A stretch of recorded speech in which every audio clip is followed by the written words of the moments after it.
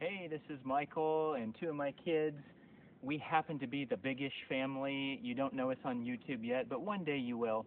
And we are adventuring at Jackrabbit Mountain this weekend because we want to camp, paddleboard, and mountain bike. And you can do all of that in one stop at Jackrabbit. So we are enjoying the trails right now, but we got to meet the founder of this trail system, and she told me that they're trying to build a picnic shelter at the parking lot, which I think would be perfect.